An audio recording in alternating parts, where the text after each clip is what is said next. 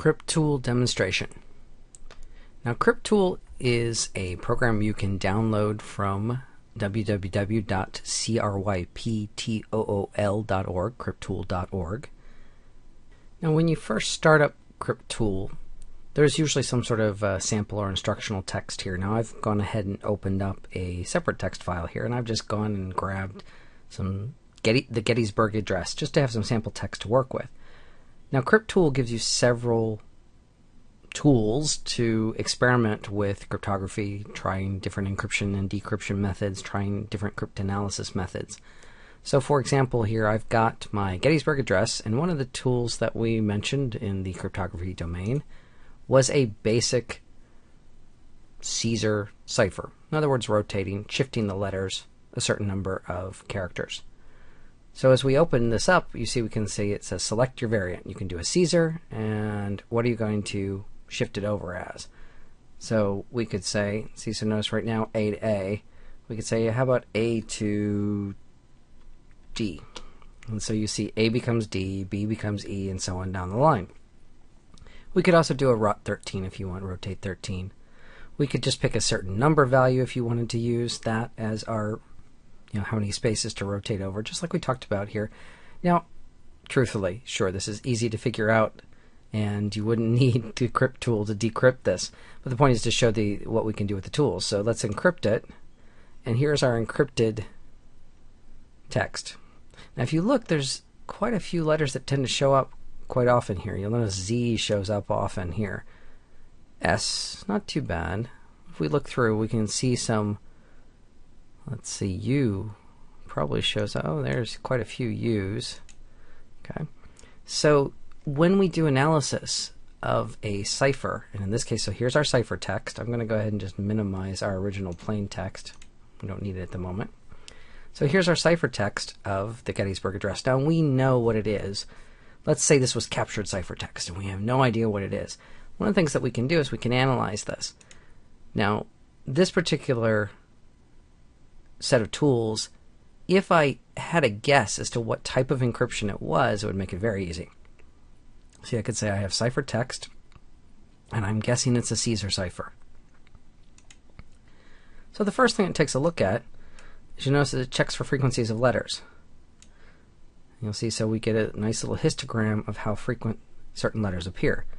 This is the letters within the encryption there. All right. So it compares it with a reference file called english.txt. In this case, it's comparing this frequency with the frequency of letters in the English language, and then saying, oh, well, then the most frequent one is probably this letter. See, so we'll take a look here. And then it does a quick analysis of how the positions. In other words, where the letters often occur. Again, this is analyzing the ciphertext. And then it comes out and says the derived key is C. For a key offset of 0, the key is D.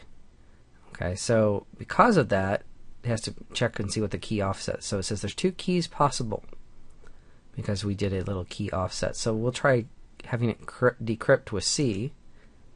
And what we get with, see, so D with a key offset of 1, 7 years ago.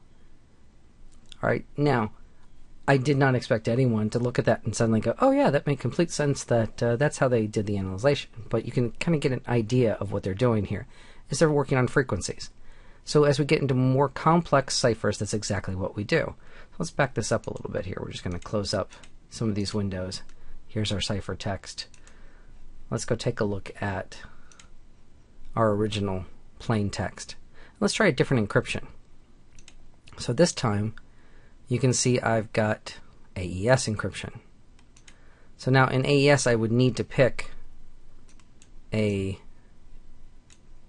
cipher, a key to use using hexadecimal characters. So I could do 00, I could do 01, 02, 03, 04, which would not be a good idea in the real world. 06, 07, 08, 09, 10, all right, 1. Let's see, then we'll do 0A. Actually, we should do 0A here. Let's do it that way. 0A, 0B, 0C, 0D, 0E, 0F. There we go. All right, so that gives us all our values from 0 through F. And let's encrypt it that way. And this is what we get back. So this is our ciphertext now of the Gettysburg Address. And again, because we have the original plain text behind us, it's easy to figure out. Let me just minimize this for a moment here. And let's say you were trying, this is actually the text we'd see. Now you'll see dots in certain spots. Those dots are the representation of the hexadecimal here.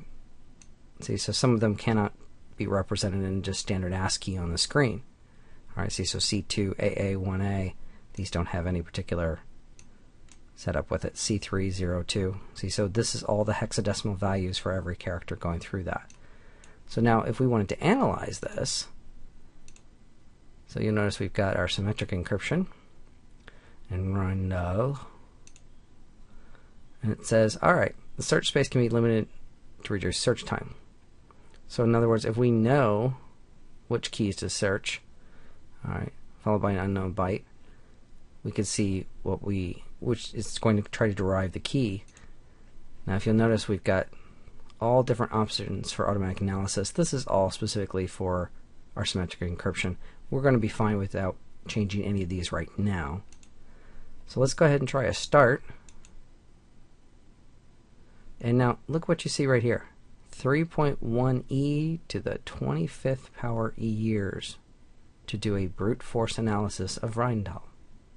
Because there's so many layers of not knowing any cipher key at all.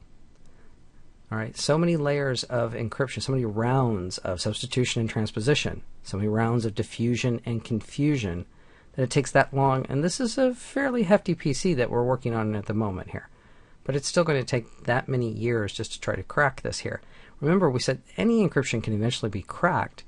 It's a matter of making it too expensive, too costly either in processing power or in time to make it worth the effort.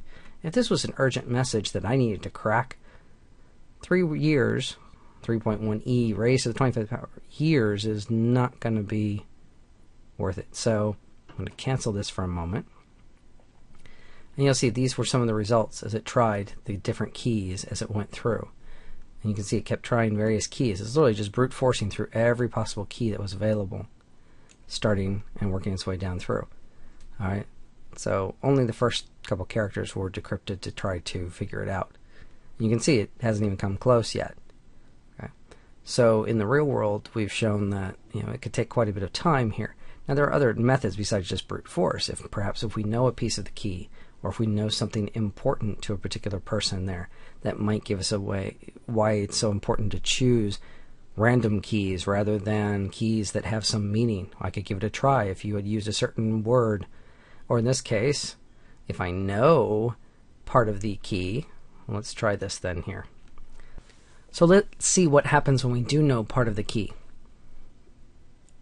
We'll do our analysis. We'll look at symmetric encryption, and we just happen to know it's the Raytheon cipher. See, that's the hard part too, just figuring out how it was encrypted.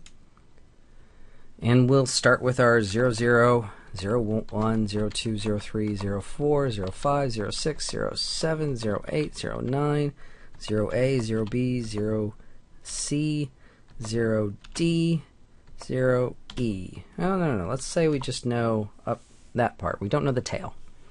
Let's give it a shot.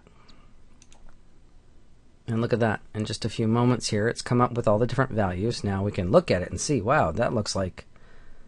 See, and let's expand this a little bit so we can see. Make it a little bit smaller here. There we go. If you look at our window, see, it started with 0F. All right, 0, all the different values for the last 4 that we could have had. And you'll see 7 years ago. That looks like it. So we'll say go ahead and accept that selection, and it's now decrypted the text for us.